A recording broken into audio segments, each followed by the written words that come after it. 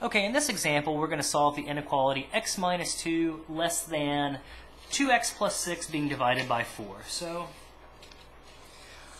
here's my little recipe on when I see this kind of problem. I think, there's a procedure to do it. It's just like being a baker. There's an order in which you do things, and the same thing for this type of inequality. So the first thing I'm thinking is, well, it would be nice to get rid of that fraction. I've got this fraction on the right side.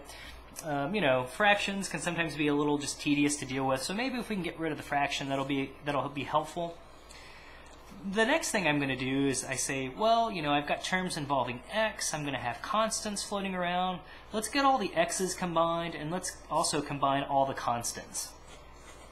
The last thing I want to do is get 1x all by itself, and then I'll have my solution.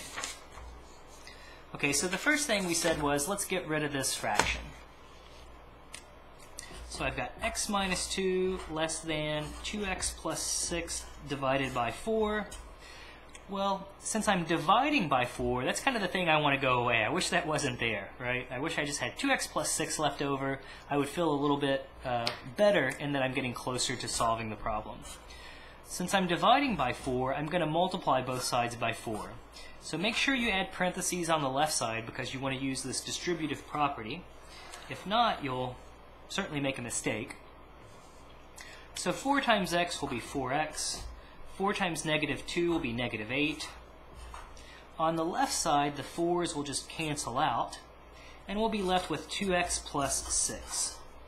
Okay, so now I've gotten rid of the fraction. The next thing I want to do is I want to combine the terms involving x, and I want to also combine just the constants. So it doesn't sort of matter the order in which you do it. First, let's get the constants together. So I'm going to put all the x's on the left side and all the constants on the right side, just to pick an order. I mean, you could do it opposite, it doesn't matter. So you could put all the terms involving x on the right side and all the constants on the left. So okay, so if I want to keep the x's on the left, that means I'm going to move this constant over. So since I'm subtracting 8, I'm going to add 8 to both sides. Well, I'll just be left with 4x on the left side. That'll be less than 2x plus 14. And now the same thing. I want to combine all the terms involving x. Well, I said I'm going to put all the terms involving x on the left side, so let's move this positive 2x by subtracting 2x from both sides.